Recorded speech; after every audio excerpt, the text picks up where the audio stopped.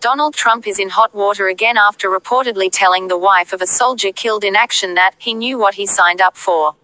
Sgt La David Johnson, a Special Forces soldier, was among 4 U.S. soldiers who were killed in an ambush in Niger.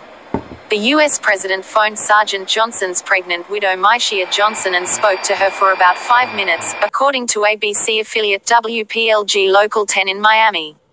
The conversation happened shortly before Mrs. Johnson and the couple's 2 children, a 2-year-old son and 6-year-old daughter, arrived at the airport to meet her husband's coffin.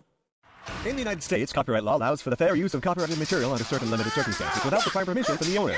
Under the law, determinations of fair use take into account the circumstances of use, the nature of the copyrighted work, the amount and substantiality of the work used in relation to the work as a whole, and the effect of the use upon the potential market for the copyrighted work. Other jurisdictions may have similar copyright provisions protecting fair use or fair dealing. If you are uncertain as to whether a specific use qualifies as a fair use, you should consult a qualified copyright attorney.